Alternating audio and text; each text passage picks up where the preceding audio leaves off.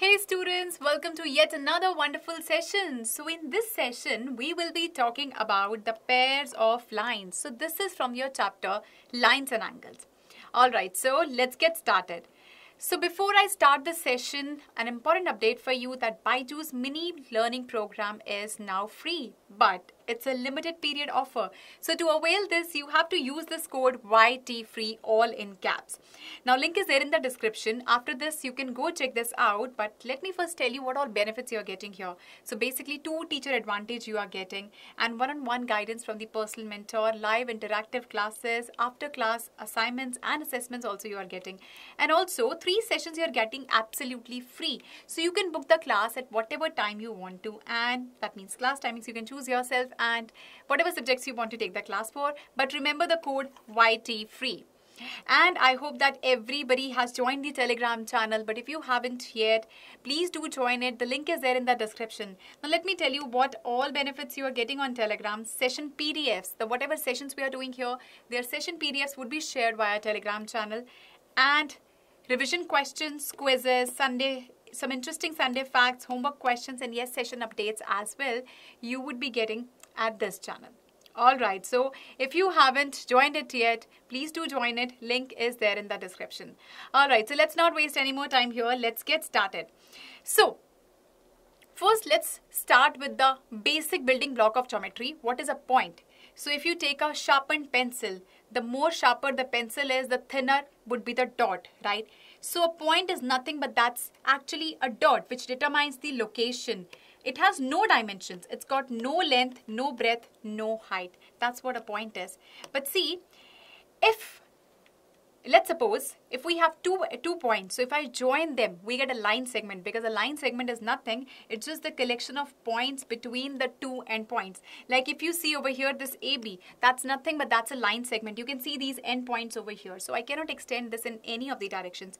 But if you extend this on one side, let's suppose like this, yes, on both the sides, what do you get? You actually get a line. So a line is made up of set of points which is extended in both directions infinitely. So in both the directions you can see this arrow. That means we can extend this in either directions. So here this line is represented by AB. Now what if I extend this is in only one of the directions, and so this is the starting point, starting with A. That's a fixed point, but it has no end point. That's what a ray is. So a ray is nothing but it's a line with a starting point but no end point. So here ray is represented by AB. Now here what do we have? We have got this line, we have got this ray, and we have got line segment. Like you can see over here, it's got one starting point but no end point, right? That's a ray. And if you look at this, it has got on both the directions, it can be extended infinitely. And in line segments, we can see these 2 endpoints. So I hope this is clear to you what ray is, what a line is, and what is a line segment. And what if we see that 2 lines are actually meeting at one common point? They're sharing one common point. What do we call that common point? That common point, like over here it is O, this is the common point, and these lines over here, these are called the intersecting lines. Like these lines L1 and L2 over here, these are intersecting lines, and O is the common sharing point that they have. Moving to the next terminology that we frequently use in this chapter, that is the transversal. So transversal is basically a line that intersects 2 or more lines at distinct points.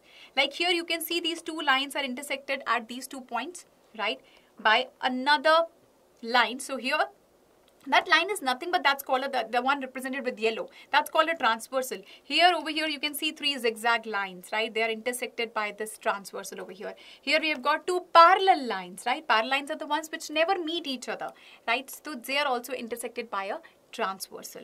Now let's move ahead and let's see what all angles are made by a transversal. So here we can see these 2 lines which are intersected by a transversal T, right? So here we can see angles are formed 1, 2, 3, 4, 5, 6, 7 and 8. So here this angle 3 and 4, 5 and 6 which are inside, right, inside the lines, all these angles over here, angle 3, angle 4, angle 5 and angle 6, all these angles over here are nothing but these are the interior angles, right? These are the interior angles. And if you see the angles marked in blue, like this angle 1 over here, this angle 2, this angle 7 and this angle 8. Angle 1, angle 2, angle 7 and angle 8, all these are basically exterior angles because they are formed outside the line. So now we are aware of these terms. Now let's move ahead. Let's see angle pairs that are formed when two parallel lines are intersected by a transversal. Like here we can see these two lines M and N which are parallel over here. They are intersected by this transversal T.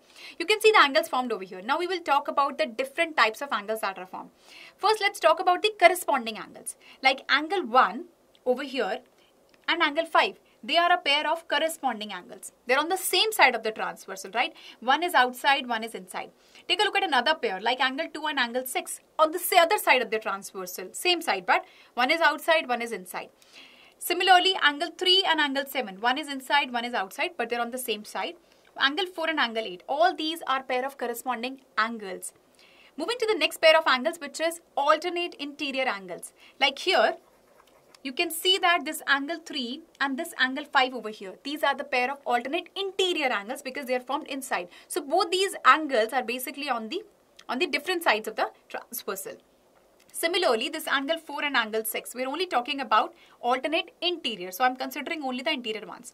Talking about alternate exterior angles, like we have here angle 1 and angle 7.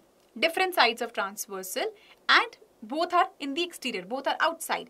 Similarly, here angle 2 and angle 8, they are also going to be pair of alternate exterior angles. Moving to the next pair, which is pair of interior angles on the same side of transversal.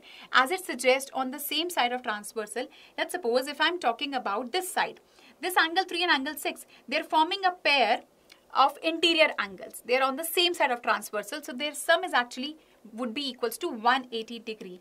So angle 3 plus angle 6 are going to be equals to 180 degrees. Similarly, angle 4 and angle 5 are on the same side. So I would say that angle 4 and angle 5, they would add up to give 180 degree. Yes, these are also called co-interior angles as well.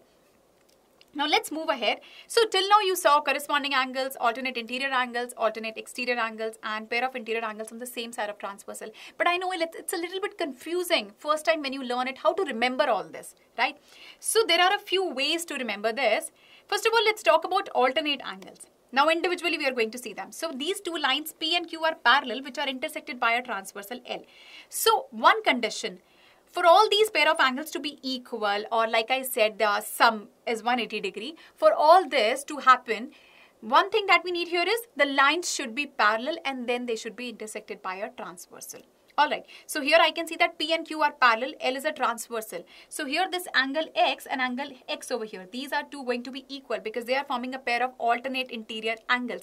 Similarly, angle Y and angle Y are equal. They are forming a pair of alternate interior angles. Now, let's try to understand how are we going to remember this. So whenever you see that a Z shape is formed, you can see that alternate angles are formed. Like here lines are parallel, you can see this highlighted in yellow. So a Z is formed. So I would say this angle would be equal to this angle because alternate angle is formed. And this way also Z is formed. This angle is going to be equal to this angle. So this way alternate interior angles are formed here. Similarly for exterior as well you can do that. So like this one over here, this is an exterior, this is here an exterior. Similarly, like here Z is formed. So this angle over here, this angle over here, or you can say this angle over here, this angle over here, like this. Similarly for the exterior angles, this angle over here, this angle over here. Like here as well Z is formed, right? So here this angle would be equal. Similarly, this and this would be equal. You can say this angle over here and this angle over here, they would be equal. Similarly for this and this as well. So whenever you see Z is formed, whenever you see parallel lines are intersected by a transversal, use a pencil and try drawing over it. You would see if a Z is formed, so alternate angles would be equal in that case. That's a nice way to remember it. Let's move ahead to the corresponding angles. Like these pair of lines M and N over here are intersected by this transversal T. So what I can see over here is angle 1 and angle 2 are going to be equal. They're forming a pair of corresponding angles, right?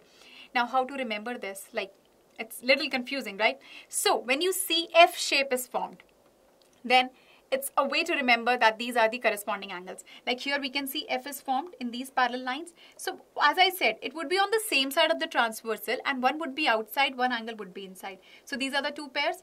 In the similar way, these are the two pairs, this pair and this pair. Similarly, here as well F is formed. So this pair and this pair, one is inside the line, one is outside the line. Similarly, this pair over here and this pair. Similarly, we can say over here as well, this angle and this angle and this angle and this angle are going to be equal. Like this. This is interesting way to remember alternate angles and corresponding angles. So we have talked about a lot of angles, lot of information I've given you. Now it's time to solve some questions.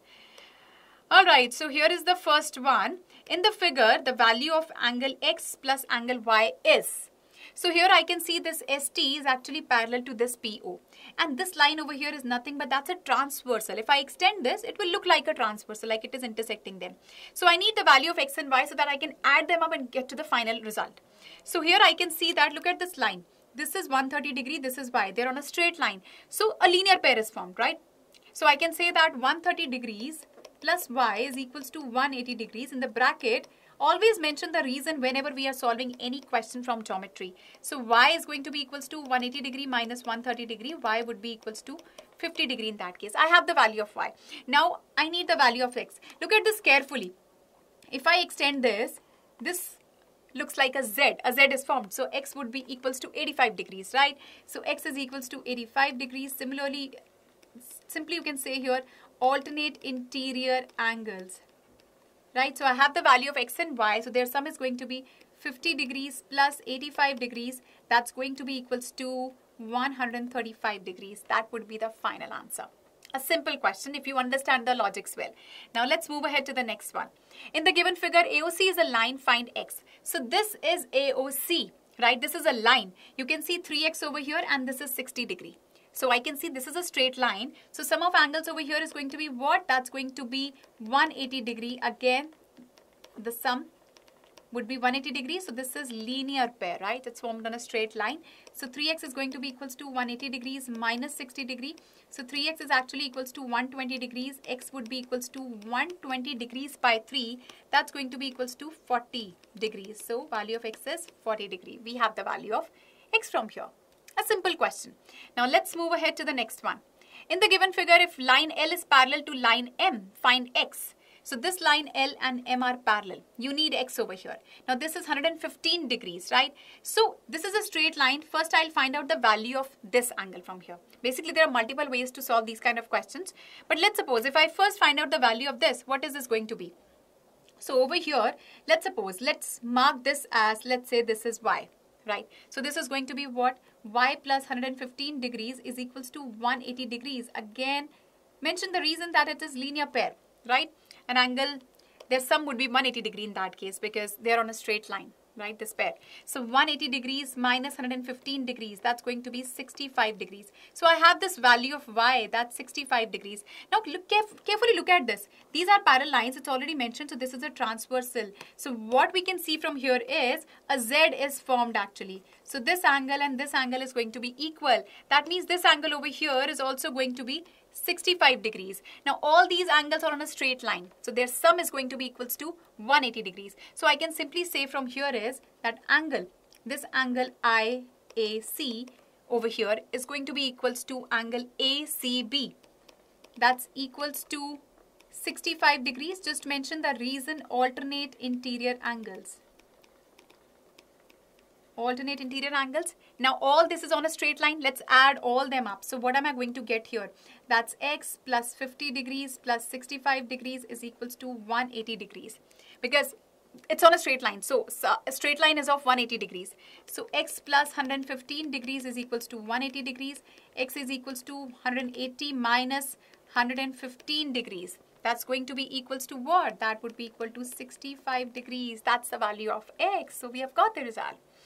Alright, so that's it from my end. But before we end the session, I have a question for you. So this is the question that you can try out at home all by yourself. So find the value of x and y and let us know the answers in the comment section below.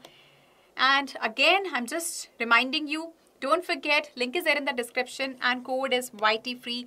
Do check this out. I'm sure that you would love the app.